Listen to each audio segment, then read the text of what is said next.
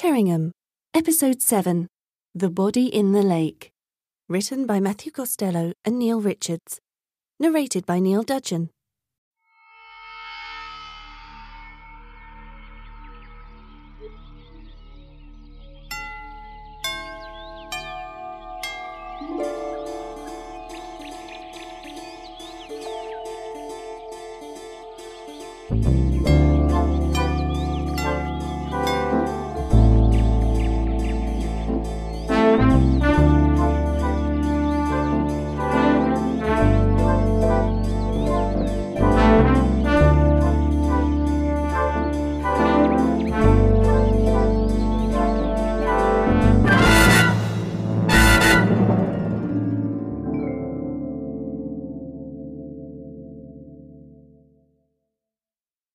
Chapter 1. Gracious Hosts. Sarah turned off the main road and pulled up at the pillared gatehouse to Repton Hall. She looked up at the stone columns. On each stood a bronze stag. The tall wrought-iron gates that stood between them and protected the estate were closed, but as she prepared to get out and... do what? Ring a bell? Do places like this even have doorbells? They magically opened. She glanced up at the stuccoed entrance walls. Nestled discreetly beneath one of the stags, she spotted a camera. Somewhere within the estate, she realised, a security guard was watching her on a monitor. Clearly, her tatty old RAV4 had passed the test. And now she understood why Simon Repton's secretary had asked for her registration number. As she drove through the gates, past the tasteful steel sign, Repton Hall, Country House and Conference Centre, she remembered how, only a couple of years ago, there had been rumours that the Repton family, house and all, were heading for bankruptcy. This was quite the turnaround. From the looks of it, the long driveway had recently been relaid, and as she travelled along it towards the imposing Queen Anne mansion, which glowed in the afternoon sunshine, she could see they'd also spent a fortune on the gardens. The trees were shaped and pruned, the rolling meadows trim, fences freshly painted, and to one side of the house the famous ornamental lake sparkled. Last time she'd been here, to a rather sad agricultural show 2 summers ago, the lake had been stagnant and green. But now its waters were clear, and on the little island at its centre the Georgian Folly, a classical temple, stood proud again. Sarah smiled to herself. In part, she and Jack must have been responsible for this miraculous turnaround. Some time ago they'd solved the mystery of a missing Roman artefact on Repton land. The successful case had benefited the redoubtable Lady Repton to the tune of $500,000, so the rumours went. But now, as she drove past the side of the house towards the conference car park, she guessed that the Reptons must have picked up at least another $1 million elsewhere to complete this transformation. For behind the graceful mansion, a low brick and timber extension had been added, with cool, clear lines that suggested the work of an expensive architect. This was the conference centre, where, in a couple of hours, she was going to deliver her little performance. The car park was nearly full, but she found a space, grabbed her Mac Air, locked up, and headed to the side entrance. "Hey, nice timing," said a voice behind her. She turned to see Simon Repton himself walking round the side of the house. Lean, tanned, in a charcoal handmade suit, Simon exuded money, confidence, charm, and success. At least that's what he thinks, thought Sarah. Slimy Simey. That's what her assistant Grace had called him, and Sarah had to work hard not to say the name to his face. "Simon," she said, "how lovely to see you again." Simon approached and gave her a kiss on each cheek, lingering just a little longer than was quite necessary. "We're still at the champers stage, so you've got plenty of time to set up." "Everything going okay?" "Absolument parfait," he said with a faux Gallic shrug, his boyish fringe swinging across his eyes. "Our guests are having a très bon temps." "How wonderful that you speak French," said Sarah. guessing that she should acknowledge the performance. "One of the benefits of an awfully expensive education, Sarah," he said. "Though, to be honest, I do believe the esteemed delegation representing Saint-Martin-sur-Mer has a better grasp of English than most of our staff." "Oh, that's good, because the presentation's going to be entirely in English. Some of it Cherringham English, too." "I'm sure you'll make it as clear as day, babes." Slimy-simey indeed. "And I wouldn't worry over much," he continued. "I'm told we're a shoo-in. Your little PowerPoint's just the icing on the cake." "Terrific," said Sarah, thinking about the hours that she and Grace had slaved over it, hoping it was worth more than just the icing. "Not that we can do without it, of course," Simon said hastily, obviously spotting the dismay on Sarah's face. "After all, it's the official reason they've flown over here to see us." Sarah was impressed with his quick recovery. "Why don't I show you to the media room and you can get yourself all Wi-Fi'd and ready to go?" He put an arm around her shoulder and steered her towards a door in the new block. She pulled away a few inches, letting the unwanted limb dangle in air before falling. "I think, by the way, you'll find the whole thing pretty damned state-of-the-art," he said. "Cost Granny a fortune." They entered the building and Sarah could see the long corridor that led back to the main house, impeccably decorated with cedar floors, soft-toned wood panelling, and fabric walls. On one side of the corridor was a line of oil portraits of grim-faced Reptons, past and present. On the other, framed black and white photos showing armies of house staff, standing to attention on the steps of the house. "A family tradition," said Simon, as Sarah leaned in to examine one of the photos. "Every Boxing Day for 100 years the grateful estate workers grabbed their bonus and lined up for the team photo." "And quite a collection," said Sarah. "Daddy's archive," said Simon. "I've been digitizing it. Yanks love it." Then, with a tap to the shoulder, Simon steered her the other way towards the media room.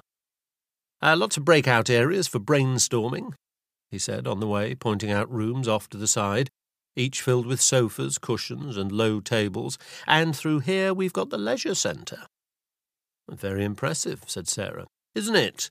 Pool and gym aren't open yet, but the hot tub, steam rooms, and sauna block is up and running. Hope you'll join us after dinner for a little fun." She said quickly. Well, you know how it is. Working mum, got to be home by midnight." Simon looked disappointed. "Pumpkin time, eh?" he said. "Shame. I was hoping you'd stay over. Anyway." Dream on, she thought.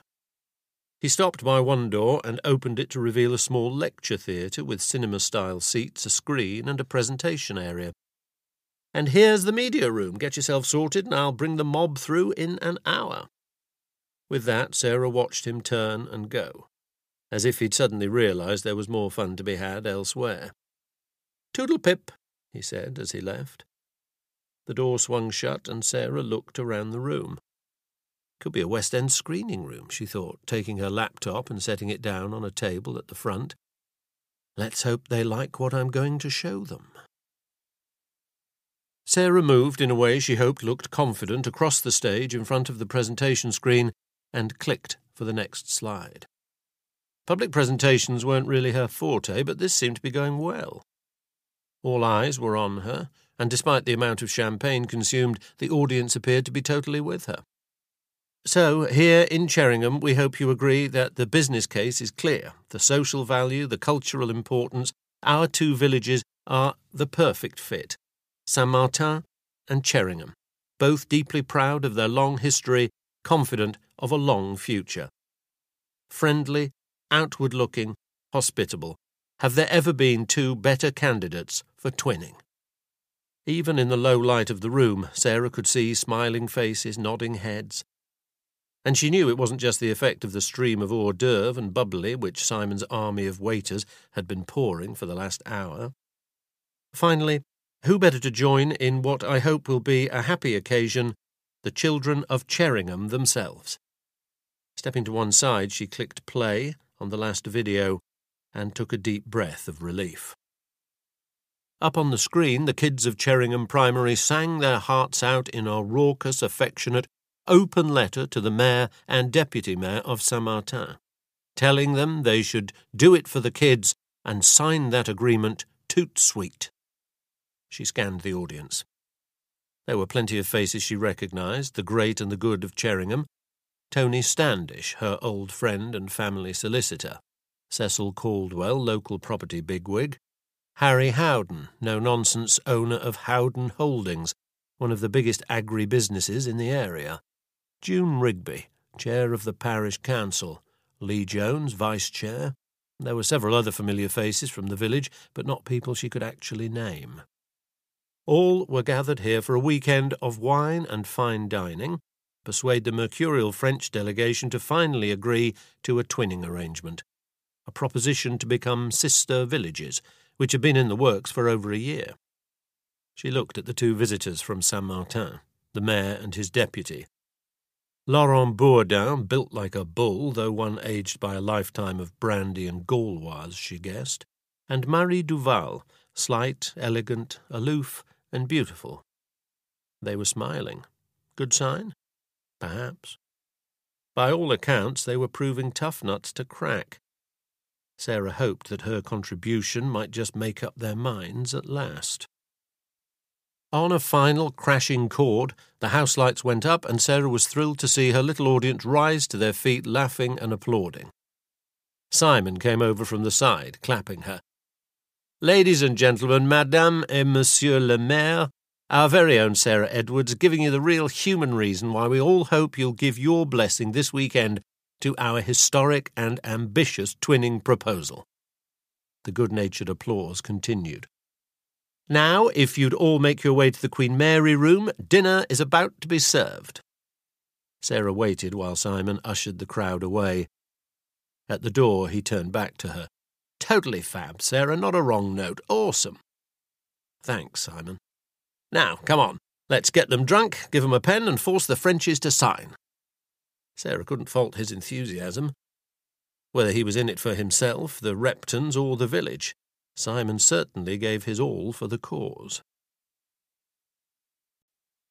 Chapter 2. Entente cordiale. "Leave the EU? No way, Laurent. There's still a few bob to be made. Ain't that right, Harry?" Lee Jones, vice-chair of Cherringham Council and owner of a luxury 4WD franchise, grinned at Harry Howden, then turned to Sarah, sitting next to him, and winked. "Harry won't be happy until his turkey pops are filling every freezer in Europe," Lee continued. Across the dining table, Laurent Bourdain raised his glass to Lee. "Just as long as I don't have to eat them, monsieur." "I have to say, I'm with you on that one, Monsieur Bourdain," said Tony from further down the table. "No offence intended, Harry, old chap." "None taken," said Harry Howden, raising his glass with what looked to Sarah like a very weary smile. "But I don't see the problem with exporting a little modern food industry know-how to our friends in Saint-Martin." "We welcome it," said Marie Duval. Sarah turned to see the French deputy mayor smiling graciously and looking directly not at Harry Howden, but at Lee. "And in return, perhaps we can introduce you to some of the more sophisticated pleasures of French culture." "Looking forward to it already," said Lee, raising his glass back at her. "Would that be before or after the cricket match?" said a voice from the far end of the table. Everyone already pretty lubricated, Sarah could tell. Relaxed, joking.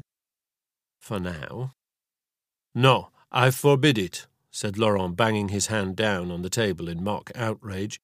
"There will be no cricket in Saint-Martin. No." "Put that in the contract, Tony," shouted Simon from the head of the table. "Not another bloody clause," came a voice from somewhere. "Anything Brussels can do, we can do better." "Throw another crate of this red in and I'll sign anything," said Lee. "Amazing." Sarah joined in the laughter and hardly noticed her glass being filled. But it was too late to say no to more wine. Somewhere between the fish, the sorbet, and the meat courses, Sarah had given up her promise to herself that she wouldn't drink. The quality stuff was on offer tonight. How could she refuse? Yes, she had to be up early to take Daniel to football. Yes, she had a week's housework to do. Yes, she'd promised to go through Chloe's essay on Antony and Cleopatra.